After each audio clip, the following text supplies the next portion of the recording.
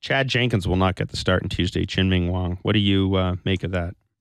I think that the Blue Jays have done a remarkably excellent job of acquiring every pitcher with a phallic symbol last name that they can get. Dickey, Johnson, Wang. It's Wang. Wang. It's spelled Wang. Yeah. Okay? I'm sorry. It just – and you know what is disappointing? I brought this up. You are usually the guy whose mind goes right there. I mentioned this to Gibby on the field on Thursday. You brought it up to the I manager? also mentioned that they have David Bush in the minor leagues as well. There we go. That's more like it. You're back to normal. Thank God. Anyhow, why not go with Chad Jenkins? 2-pitch pitcher, sinker slider, little bit of experience, got some luck in play, some bad pitches he got hit right at guys. I don't know. Look, I think the guy has potential, but remember, I mean, he came up early, came up out of a rut in Double-A, came to the big leagues, held his own. One of those guys who did better in the big leagues than he did in the minors. I think that if you are not going to start him in the big leagues, he needs to be starting in the minors. And you're going out to Chien-Ming Wang because he has a bigger track record. It's a longer track record. He was pitching better in the minors this year than Chad Jenkins. He's got more success at the big league level.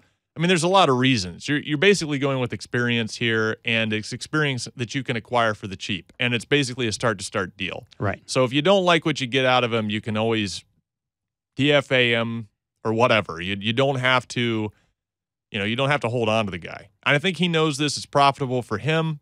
It's a potential big upside for the Blue Jays.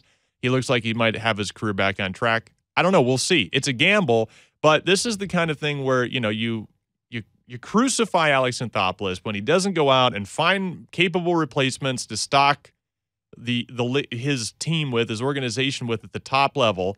And then he goes out and he does it, and you're like, oh, but Chad Jenkins? Why not Chad Jenkins? He threw 20 innings this year?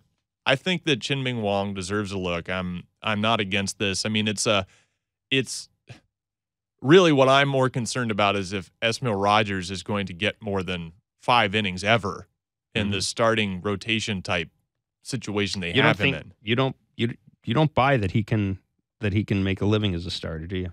I am concerned that you are only going to get 5 innings. 6 will be a long outing for him. And they could be 5 quality innings each time, but it's going to be like that because he throws a lot of pitches. He's a strikeout pitcher, hard fastball, hard slider. He's not out there to induce contact. He's still a reliever right now. Yep. And he pitches like one, and if you change that and you take him back to a guy that tries to throttle his stuff, I don't know if he'll make that adjustment. There is an art to starting. You just don't take the mound. And look, you saw this yesterday with Justin Grimm. Takes the mound and he just throws hard stuff at you the whole time. It'll work some of the times, and you get the snot beat out of you the rest of the time. But when you're out there just throwing your best stuff over and over again, it taxes your arm. I mean, it puts a lot on you. There's a reason why Brandon Morrow was saying, I'm trying to learn how to throttle my stuff so I can pitch and go deeper into games. That is a finesse. You have to know how to work with the speed differential on your pitches. I think Esmil Rogers is at his best when he does not have to worry about that. And I think if you try to ask him to worry about that, unless he develops an advanced feel for a changeup, which historically has not been a good pitch for him, I think you're always going to be getting 4, 5, 6 at the most out of him. And the longer he goes, the harder the starts are going to be on him.